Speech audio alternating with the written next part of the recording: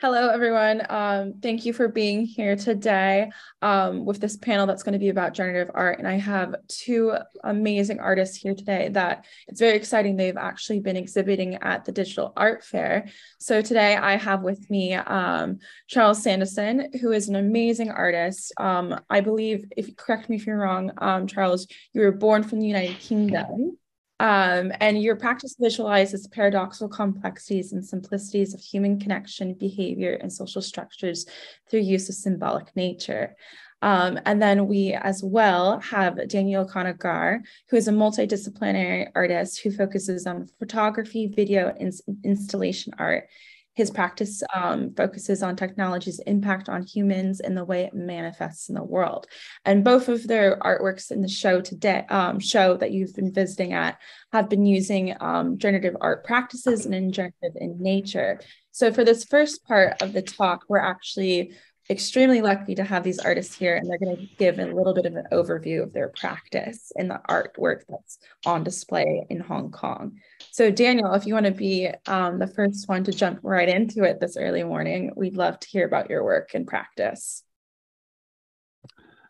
Thank you, Abigail. Good morning or good afternoon or good evening, wherever you are in the world. It's good to join you all here. So yes, my practice as an artist, I initially in my 20s and early 30s started out with photography and photo installation. That gradually evolved to the use of video, kind of immersive video environments and video installation. Also thinking of moving image in very sculptural ways.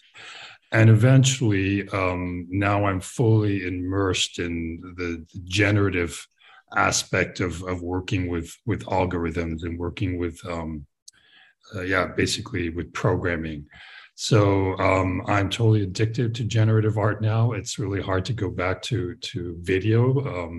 There's just so many elements of it that I'm just totally fascinated with. And perhaps what I'm going to do is I'm going to share with you all one of the works that I'm displaying and I'm showing at the Digital Art Fair in Hong Kong. Let me just switch here to share screen.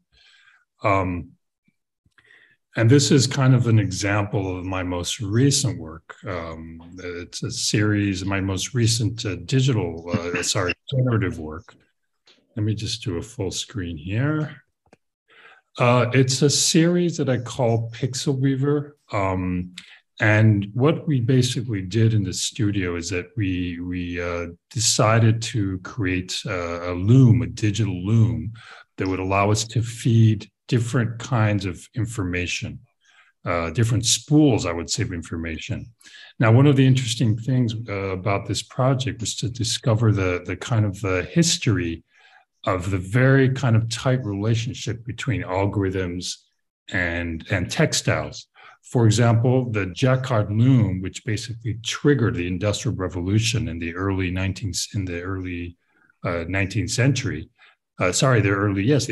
century, 1803, 1804, is basically considered the first computer with its punch cards, giving the instructions of the patterns for textiles. So, and many other connections, including the interlaced lines of cathode ray television screens. There's just a very rich connection between algorithms and textiles. In many ways, I kind of think of screens, modern day screens, as a textiles, as a manifestation of the long legacy of textiles. I started looking at ancient textiles and was very kind of struck by pre-Columbian textiles, particularly from the Chancay tribe in Peru. And how different weaving patterns had different symbolisms. This was, I thought, was an incredibly interesting kind of awareness of the media itself, and thinking of myself as an artist where I'm making so much kind of meta reference to the media of algorithmic art. It just became very inspiring. So kind of bridging the ancient form of textiles with these kind of digital loom, where I'm filling, feeding into the artwork live data. This just has become a very interesting process for me. So here we're seeing Chiron, where I'm feeding the tickers, the news, cable news tickers, from many different cable news channels live. I'm feeding it into this digital loom, and it's creating this very kind of chaotic, frayed textile, a textile that kind of shows the social fabric of the world of news that doesn't quite coalesce, that doesn't kind of weave into a coherent textile. A textile that's full of holes and gaps and ripples, and kind of thinking of like the fake news and this kind of world that we live in now. The news is so kind of dissonant. We also have Abacus, which is the work that I'm displaying at the art fair that is very much inspired in the old financial ticker tapes. In this case, Abacus is also using real-time financial data, weaving into this very kind of structured textile that is maybe reminiscent of the bunching up and the branching of like cables and servers and communication systems and diagrams, electric diagrams.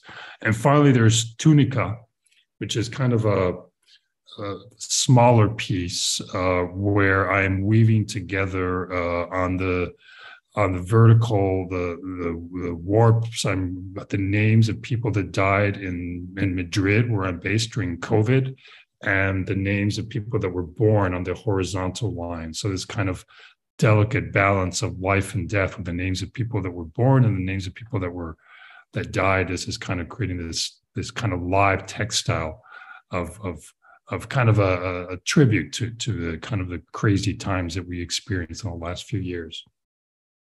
So this is this project that I'm calling Pixel Weaver, that will continue to evolve. And perhaps in the few minutes that remain, I'll show you another recent project that's called Wayward, also a generative project. Wayward is also kind of thinking a lot about the news, the trauma of watching the news these days. I think it's as a news addict, I'm finding it increasingly hard to kind of process the news. So I decided to create this algorithmic generative project called Wayward that turns the photojournalistic images of the moment into instant art. So Wayward is an artwork that is creating artworks. And it's really composing these images, referencing a lot of the kind of the artistic uses of photojournalism from the 1960s and 1970s. So I'm thinking of Robert Rauschenberg, I'm thinking of Andy Warhol, of Martha Rosler, and so many other artists that started incorporating photographs lifted from the news and silk screening them onto their canvases, painting over them, repeating them, and all kinds of half-tone, mechanically produced images that were kind of being processed as art. But I'm also adding the digital realm, the digital pixelated noise. I'm very interested in noise. And yeah, as the news are happening, and when the opening in September the 8th, for this project and the show I had here in Madrid, it was interesting that the news of the Queen of England broke, and suddenly there was a big commotion in the room where this piece was being showed, because people were literally getting the news through the artwork. But processing current events through art has become a very kind of therapeutic process for me. And this is me kind of creating these kind of brushstrokes. There's over 300 brushstrokes that were recorded and that are kind of appear in different shapes and colors, and enormous variety of brushstrokes where I'm able to kind of literally digitally paint over the artwork. We have over 600 different rules in this work. So even though it looks very kind of arbitrarily composed, it's actually probably one of the most composed works I have ever done. This creates up to 7 million different combinations of potential arrangements of images, including, of course, the photographs of the moment. This is real-time feeds that just create an incredible variety of images. And this is one of the magic of working with generative art. It's just these kind of random, kind of poetic, automatic poetry that kind of appears. It's just completely surprising, and how I really feel, and perhaps we'll have a chance to talk about that, how generative art seems to be more connected to performance art to me and live theater than say with this history of moving image. So I think that's a little more than 5 minutes, so I'll pass it on to you, Abigail. Thank you. Amazing. And thank you. I think this is a lovely base for our discussion that will start shortly.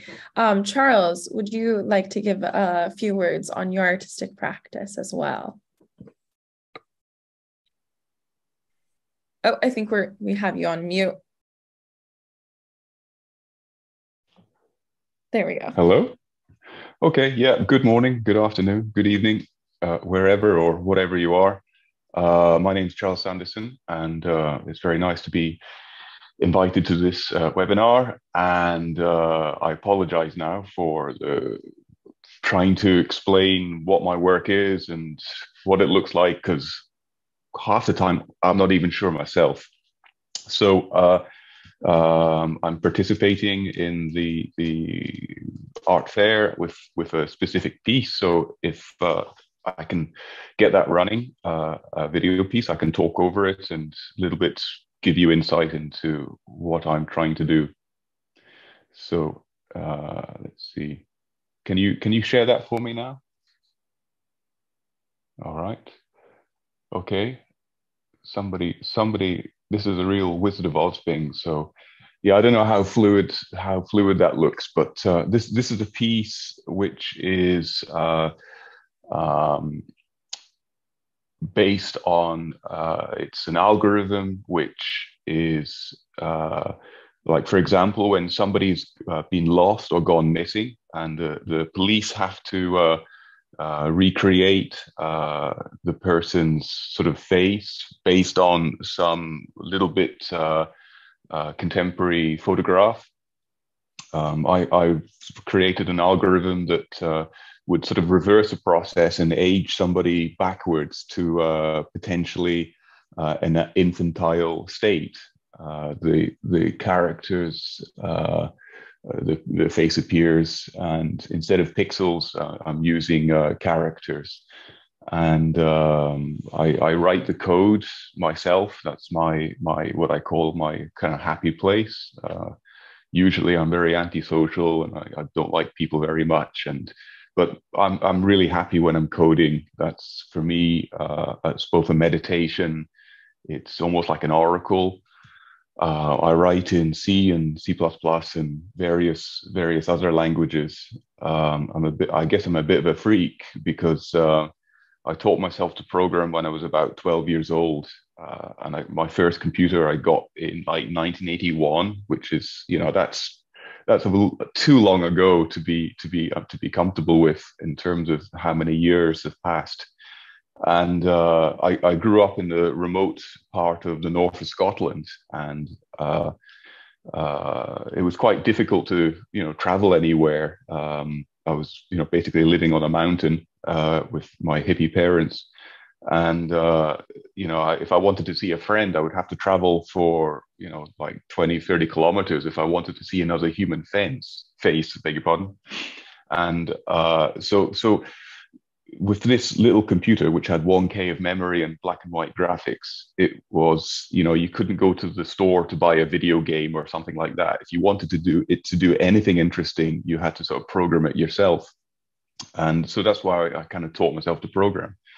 And, growing up especially through teenage years, it was a little bit like, you go to high school and you deal with all of those kind of pubescent kind of angst and issues and trials and tribulations. And then I would go home after a particularly long bus ride back up the mountain, and I would open my computer and I would start coding. And it was a little bit like a therapy. It was a way of you know, if it was literally the only thing I could talk to, and the computer almost became a kind of like a little bit like Oracle of Delphi. It was a way to somehow both blank my mind, but also be creative. Of course, I didn't know this had no connection with art and art making and art practice. I used to actually sell to make money. I sold, you know, in the 8-bit computer market days of the 1980s, I used to sell games. And I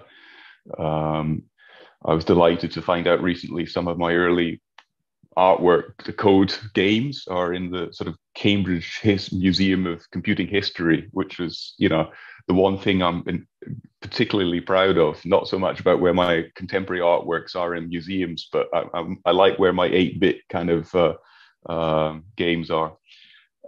So yeah, and I then went to study quite classical art, in fact, in Glasgow School of Art. First of all, painting, and then I kind of evolved into more photography. And it wasn't until the very end of my sort of education that I realized that, you know, writing computer programs is exactly the same kind of writing algorithms, and generative art is the exact same kind of feeling that I had when I was painting. It was kind of like, again, it's like a mind place. It's a place you go to focus your thoughts and organize your ideas, whether it's on a canvas or a photograph or a sculpture. But for me, it's in the lines of code. It's like I shut my eyes and I can somehow see reality. And I got very interested in a thing called artificial life, specifically a set of algorithms by a mathematician called Chris Langton, and the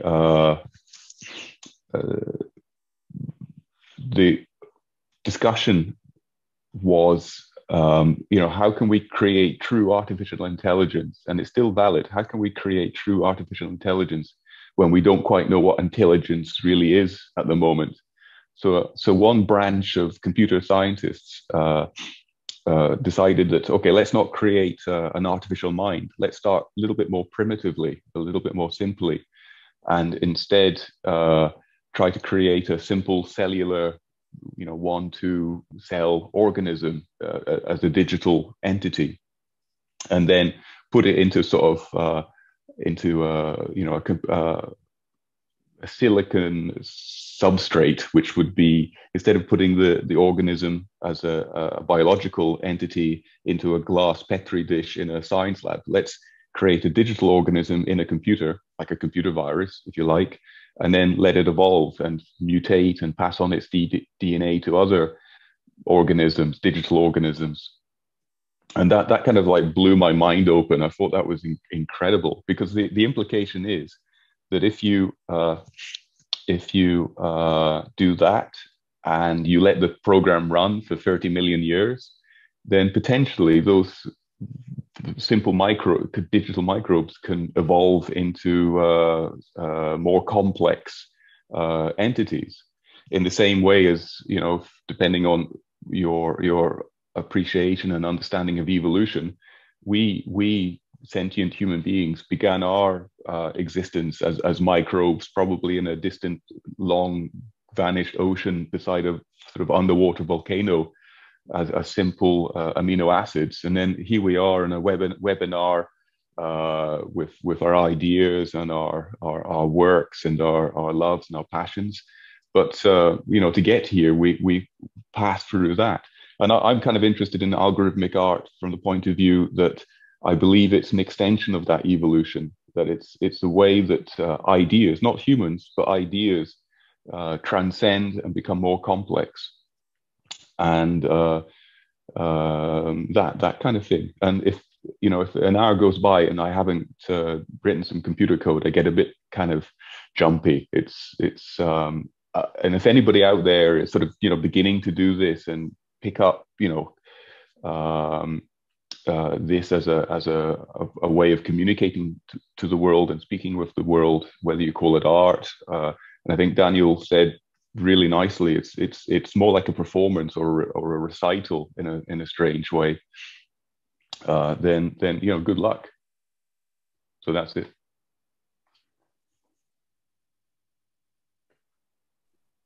Perfect. And thank you, Charles, as well. I think this is, again, going to help us jump in straight into this conversation. And my first question for both of you, I wanted to start with the first question is, what is generative art to you and how do you define it? So moving forward for the audience, we have a baseline for our conversation. Oh, For Daniel, me, I think you're on mute.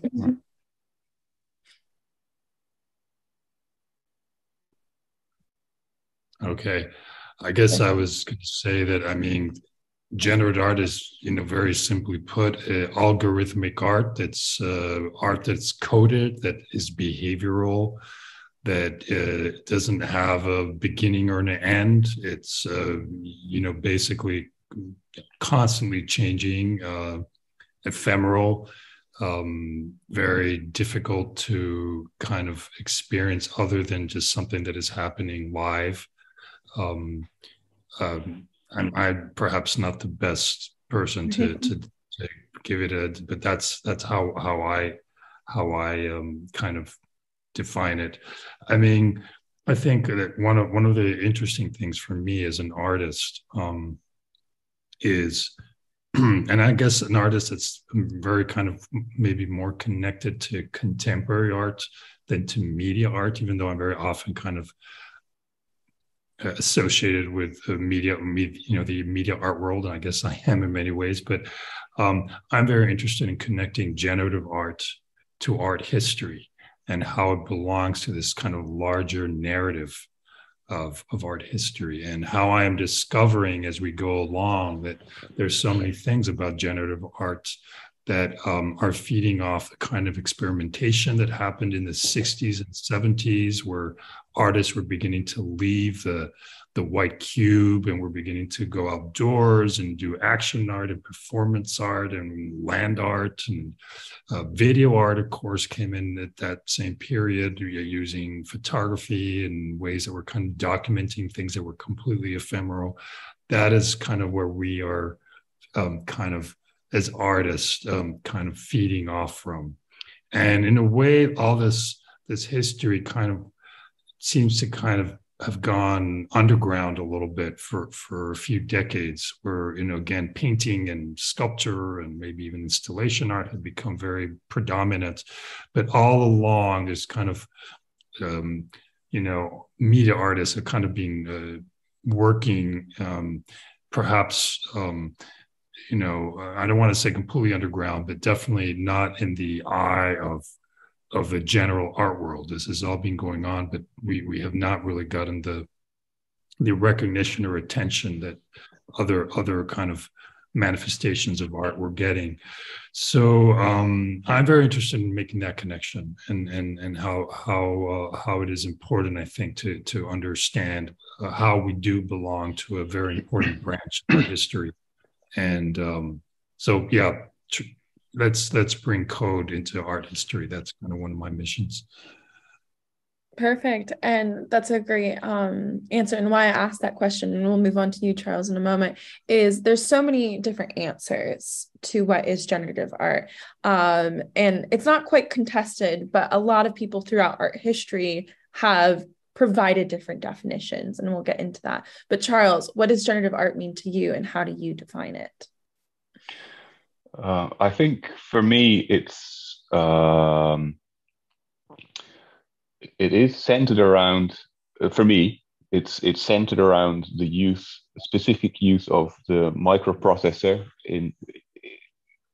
as defined by the word computer. It's not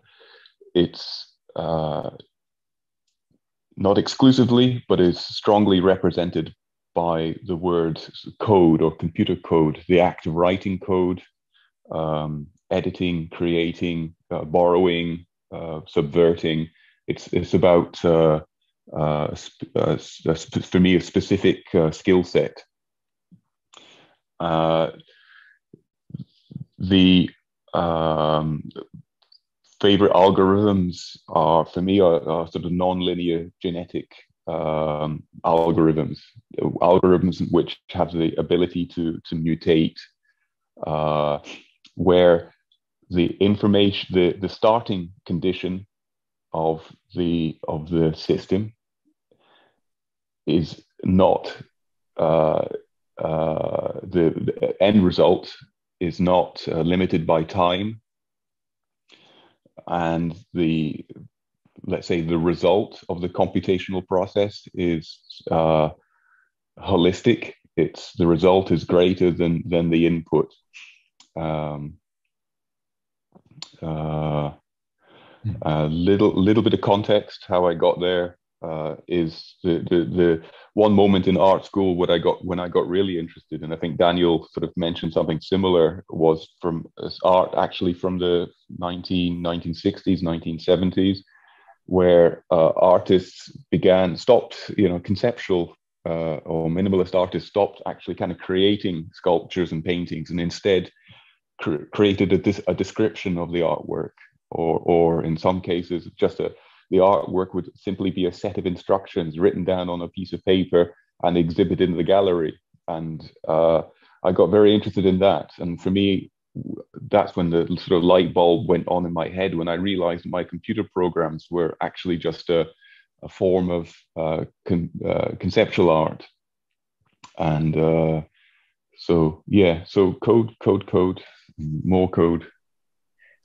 Wonderful. And I want to play to the art history aspect that you've both talked about, because I think generative art, a lot of people today, with the boom of NFTs and the boom of the internet, have just kind of focused in on that. But generative art has such a legacy, specifically to the 1960s, when, as you said, Charles, a lot of artists were moving out of that white wall institutions.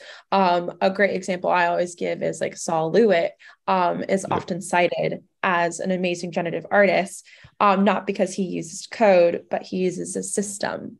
And a lot of people define generative art as the use of an autonomous system, not necessarily a computer today, even though today we often connect both. My next question is, both of you are multidisciplinary artists. How important do you think that has been to your generative art practice? Yes. And Daniel, could you start? Because you have such a great background in film and photography as well, that feeds into these artworks and the use of code. I guess I don't need to unmute myself. I guess one of my particular interests is the layering of analog and digital. I'm very interested in kind of where we're coming from to really kind of capture and kind of wrap my mind around where we are. I don't like thinking about these kind of technological developments in a vacuum. I'm very interested in understanding kind of the legacy systems that kind of brought forth, for example, generative art. So yeah, there is definitely a flirtation, I would say, with photography and with experimental cinema. I'm very interested in the texture and the grain and the noise of kind of analog media. And so I am, just because of my age, I was kind of started out as an analog artist and kind of had to reinvent myself into the digital, kind of dove into the digital in the 90s, and kind of at that point in the 90s didn't ever look back, but now I am looking back a lot, and I am wanting to kind of create that bridge. There is something, by the way, that really I like to kind of also perhaps backtracking a little bit to the previous question, and Charles really made emphasis on the idea of writing code, and this is very interesting, because generative art, algorithmic art, is very much about writing, as opposed to capturing with a camcorder or a 35 millimeter film camera, whatever, and then editing, which is much more kind of kind of visual, but there is something very fascinating about the writing aspect about generative art that gives it, I think, a very interesting flavor. And even just the way, because I have edited a lot of video and for my own artwork, and film, of course, is something that's, as you were saying, Abigail, is very present in my work. But you know, when you're editing a video and then you kind of review what you've done, there's something very kind of constructive. You kind of, there's these building blocks that you kind of, you know, you order and cut and shape, and there's something very fragmented about that. But the behavioral aspect of generative art from this writing, and then you kind of need to kind of listen to how it speaks to you. And you have to sit for a long time, hours, days, to see how that behaves. That is new for me, at least. That's just, and this is usually what would happen, is that after we're coding, my team and I were coding, and then maybe after dinner, I go down to my studio, and so let me see how this is going. And, you know, suddenly it's 3 a.m. because I've been watching its behavior for hours. And then it's like, this is not quite right. We need to go back to the writing. But this aspect of like the written part, that, you know, text-based part. And I always say that I feel that coding, there'll be a category, you know, Nobel Prize, you know, instead of for like literature, there'll be a coding. It is an incredible art. You know, the art of coding is something that is just kind of unbelievable. The language of the future, for sure, that generations to come will hopefully be, you know, everybody will be learning in school. But that, I just wanted to emphasize that. I thought was very interesting the way Charles kind of was talking about the writing aspect of it. No, and I completely agree. And also this kind of raises a great point about language within coding. You can also, I want to say, be multidisciplinary within coding, because coding is vast. And Charles, I'll ask this question to you as well. Can you talk about the elements of coding? Like, you specifically talked about C++, but that really differs from other languages such as Python, Solidity, even, and JavaScript and PJ5 and processing. There's different techniques.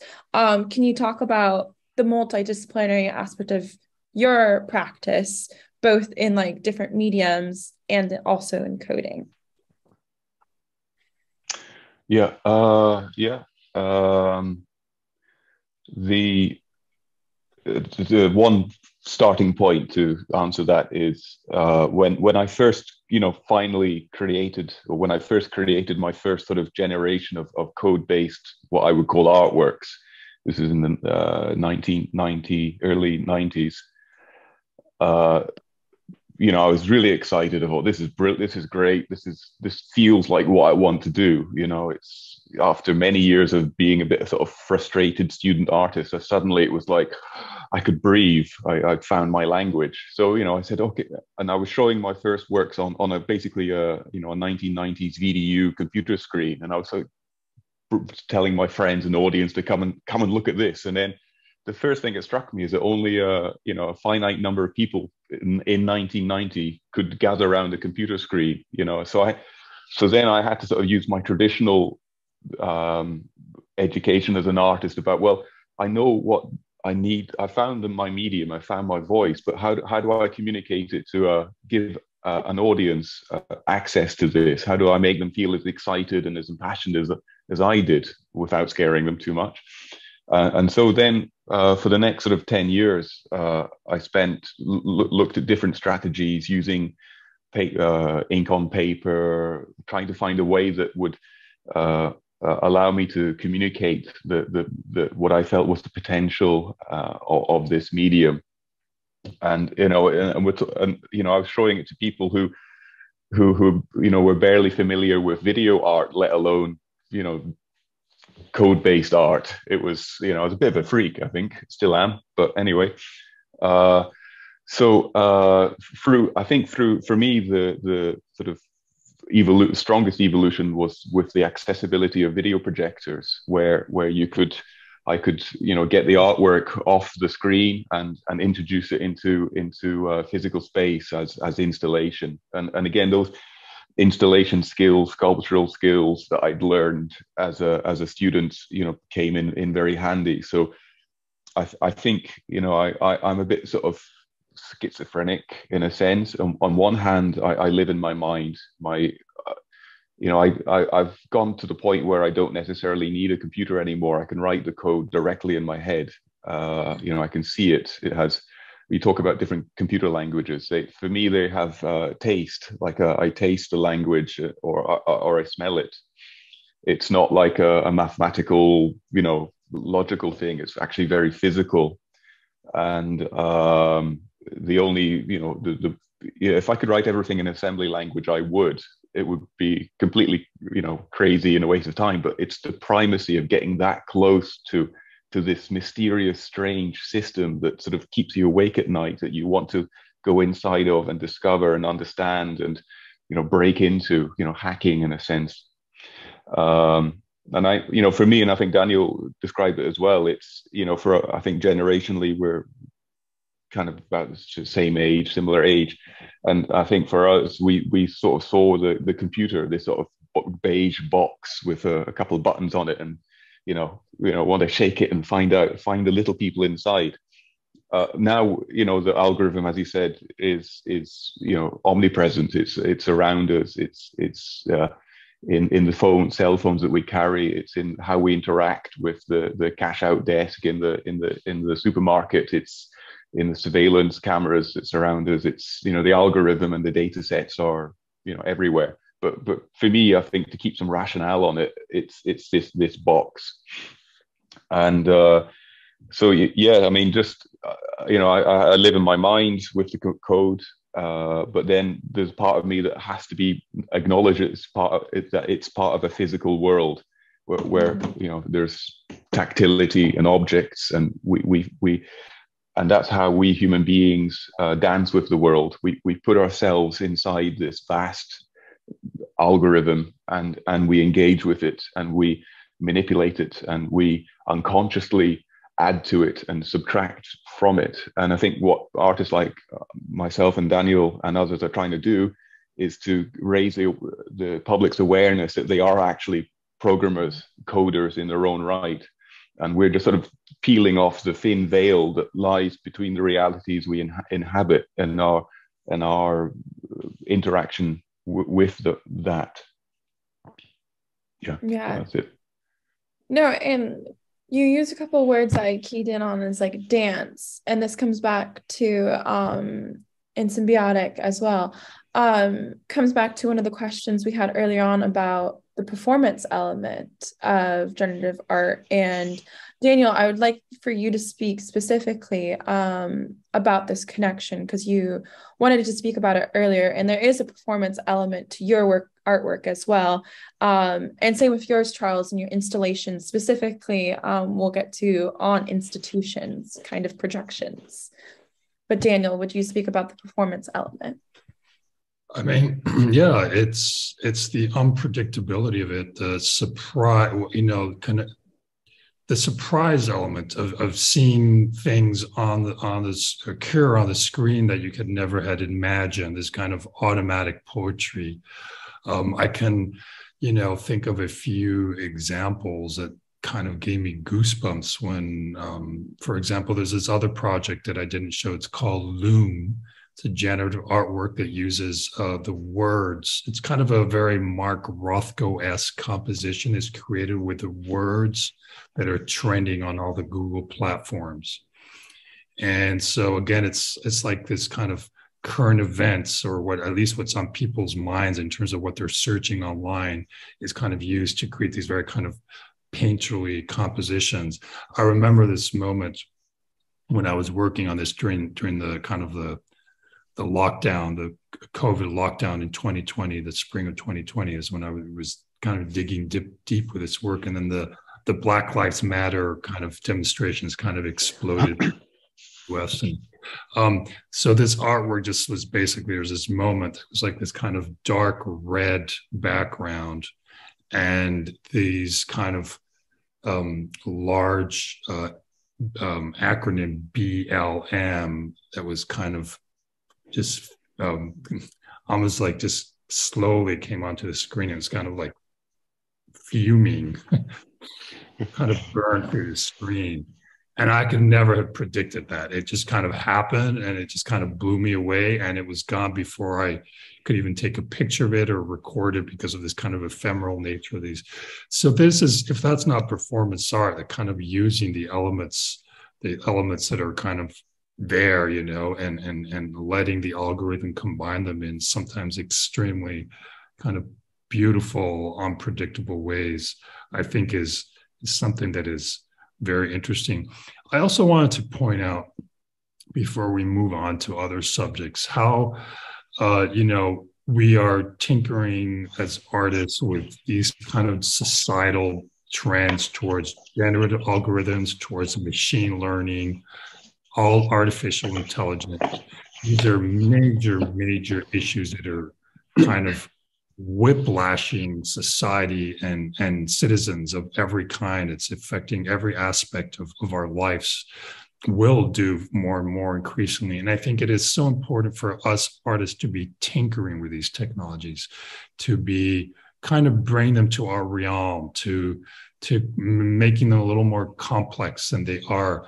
I just got back from teaching a workshop last week that was about art and algorithms, and my students were constantly referencing this DALI and Crayon and all these kind of algorithmic creating, text-based algorithms that create images that are actually really fascinating.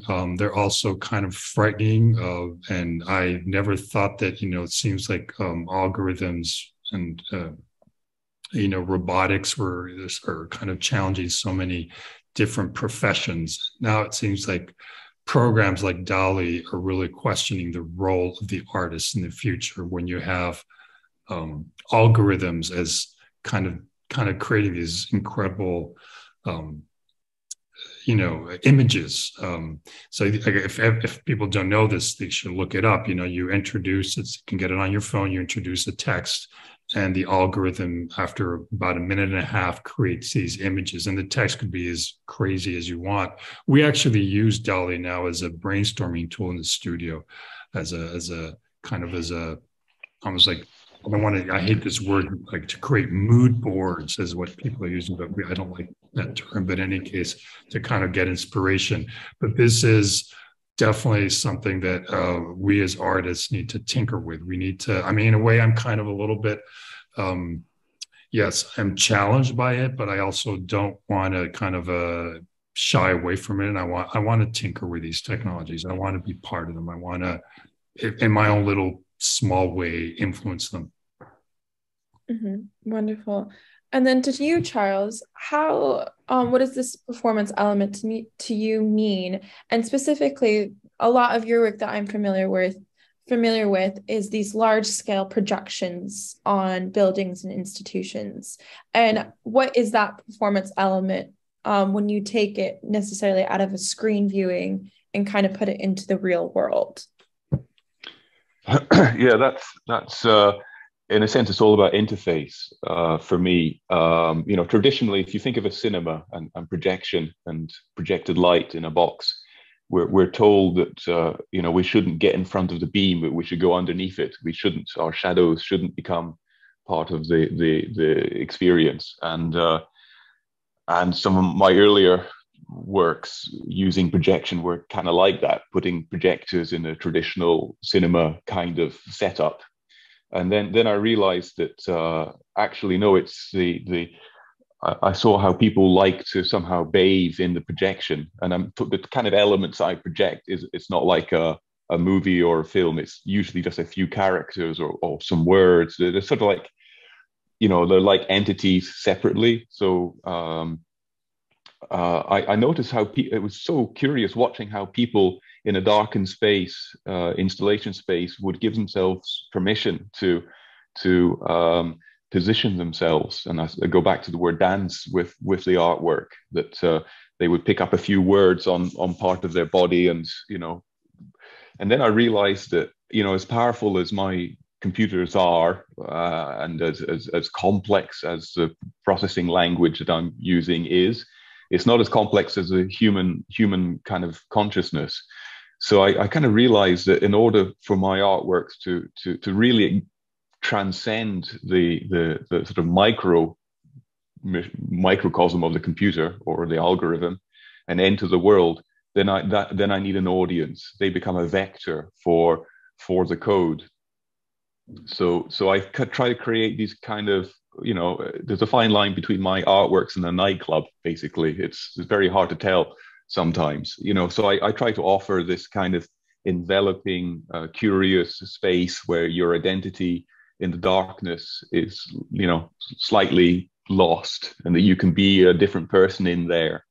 Culturally doing these kind of projects in different cultures. Interesting to see how it's, art has this wonderful ability to give people, private moments and secret spaces. And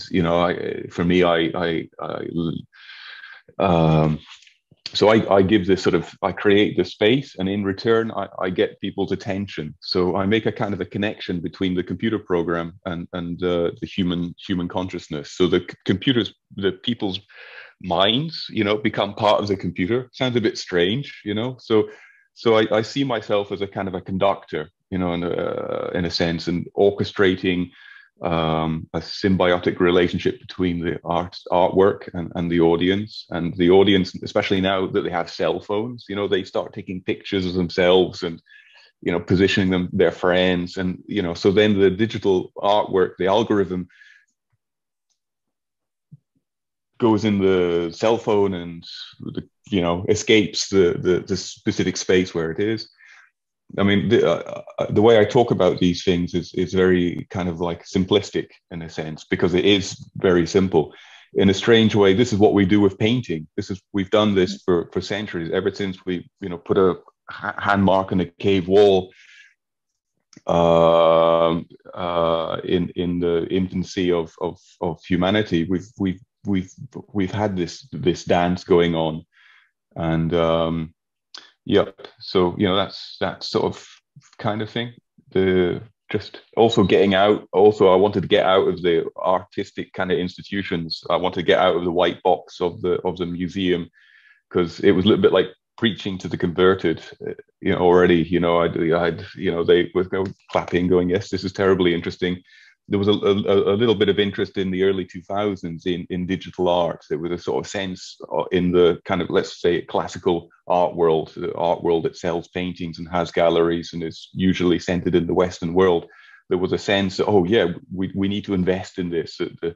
And then it kind of petered off very, very quickly, because I think it became a question of, actually, this kind of art is so cutting edge that it's not like a painting that you can hang on the wall. It comes with a lot of complexities of conservation, curating, communication, preservation. There are more questions with this sort of algorithmic art as an art form than there are answers at the moment, and that's why I love it. This is my place.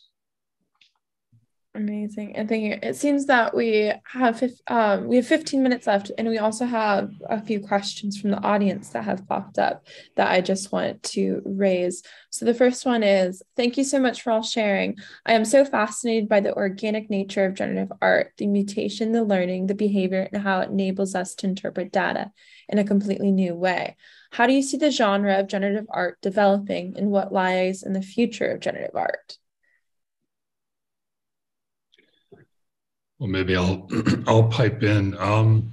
Yeah, I mean, I'm one of the things that in my own practice, I've kind of had the fortune of collaborating with scientists, and that seems to be occurring more and more often. And so a couple of years ago, I did a project with a microbiologist, and we for this project, I had to really kind of think about genes. And I'm working on another project now with a cosmological computational cosmologist, actually.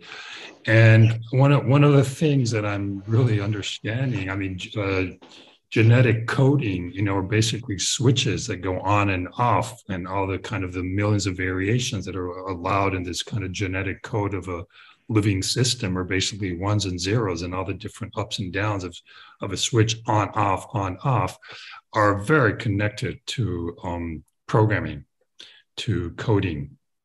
So there is something kind of fascinating for me that we're kind of from the very back end of generative coding. We are flirting with how biological living systems grow and evolve and die.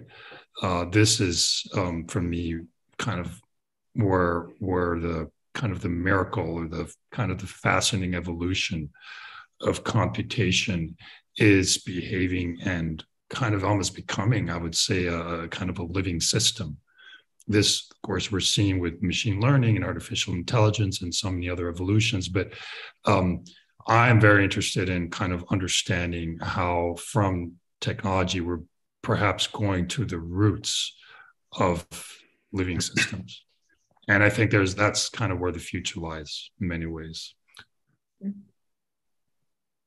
And then Charles, same for you. What do you think is the future of generative art and the use of algorithms as well?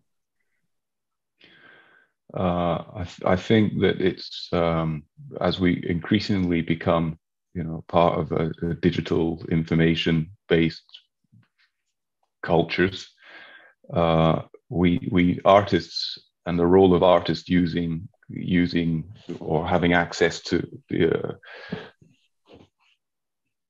computational systems of interpreting data. We have a role to play that we're a little bit like the antidote in a sense to this radically developing and changing landscape of artificial intelligence and blah blah blah blah algorithms. We need I was somehow like born this way. How the universe spits out somebody who's got likes to paint and draw and get messy, but on the other hand is also can code. That's just an accident of the universe, and I think that happens in every culture. There will be the predominant technology, and then there will be a kind of an antidote to it. A bunch of individuals are sort of born with a skill set that is able to a little bit kind of move more freely within that system. And I hope that, for me, it's code and the ability to write code. It means it's a difference between a user and a creator. It's very, and like I said, it's a bit weird it feels a bit strange to be me and to be able to write code and to enjoy to do that. And also to be coming from an artistic visual arts background.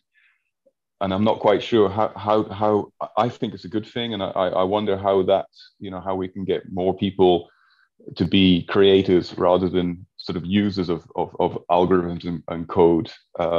Maybe it's just some people, in the same way that some people can just sort of paint and they have this sort of, or draw, they have this hand to eye coordination that other people kind of don't have, and who do stick figures as the most advanced drawing that they come up with. I would look and I would hope that it's a necessity that we have a generation of artists who can access these algorithms and the way of creating them quite fluidly and fluently. How that happens, I'm not quite sure. Yeah.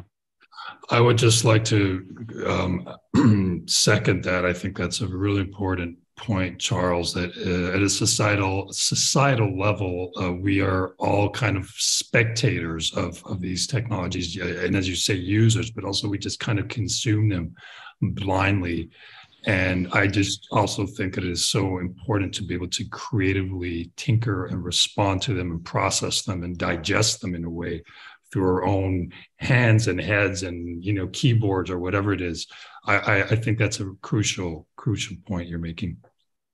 Yeah, and I definitely agree. And I think this comes to like a lot of questions people have been having about the role of AI, which is another can of worms that we might not have time to get into today.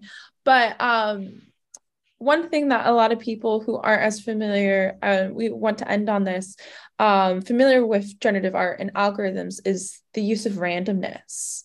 That's like imbued into these works that you as curators might not always be able to specifically control. And I'd love to end with the question of, do you see this technology as a new tool medium, or do you also view it as like almost a collaborator in that sense, and kind of leave it with that question? I love that. I mean, in a way, my generative art is probably the most composed art I've ever made in my life, because there's such detailed kind of, shall we say, so much detail, and it goes into the coding. It's just incredibly subtle. You know, you literally kind of have to structurally go into the very heart of these behaviors to make them happen. So they can be very composed, but yes, definitely then there's that kind of element of randomness that is also very surprising and very beautiful. It's like kind of a mixed bag. But I do love the idea of thinking of my algorithm as my collaborator. I think that's very, I like that very much. I would totally subscribe to that. And what about you, Charles? How do you view this communication relationship?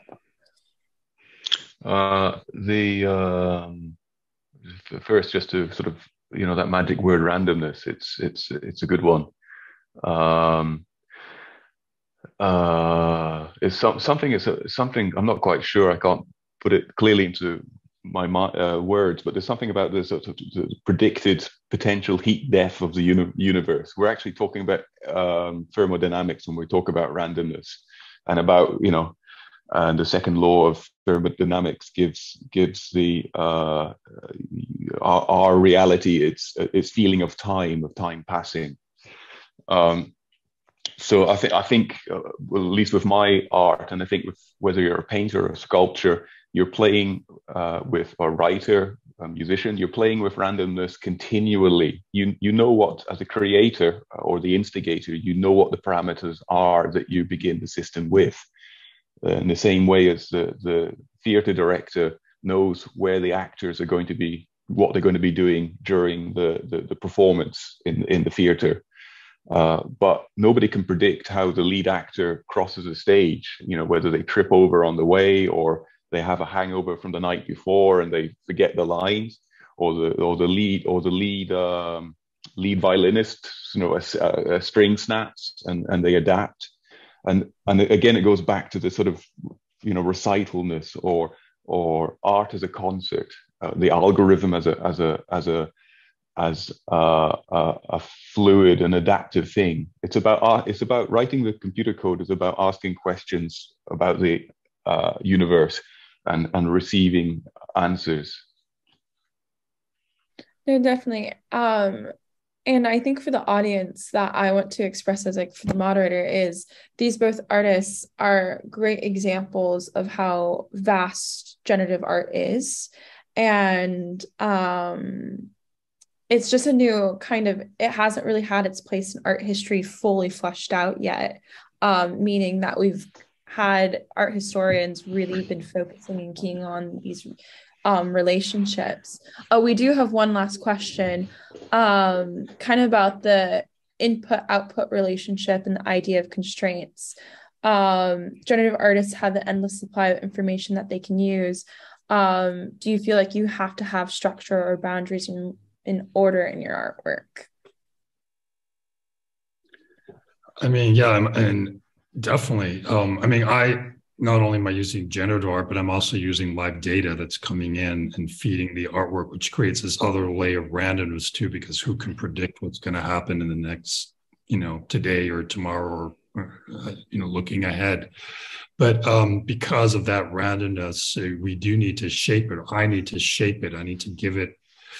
I need to set a stage for this randomness. In a way, I feel like I'm kind of literally, setting the stage and the background and the lighting, and then if not, you get lost, right? You need a certain kind of tension or structure to kind of shape the randomness that's coming in. So as I just said earlier, it's actually very composed. There is a lot of compositional elements. In my case, it's not just like this work that just happens automatically. You just press a button, go. No, there's just so many months and months of work that go behind all these projects. And then for you, Charles, do you put any parameters or boundaries in your artwork, and do you think there should be? We'll end on that.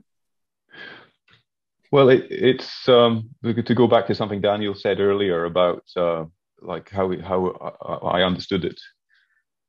He was sort of positioning himself, or he understood the sense of, you know, being called a media artist, but maybe not necessarily either feeling or somehow looking in the mirror and seeing himself as a media artist, and rather maybe as a you know, more traditional artist who happens to be working and investigating this field. And I think the boundaries that we're really all talking about here, and what the art fair presents, is art. The art is the boundary. Art is, because I'm not quite sure if what I'm making with these algorithms is art.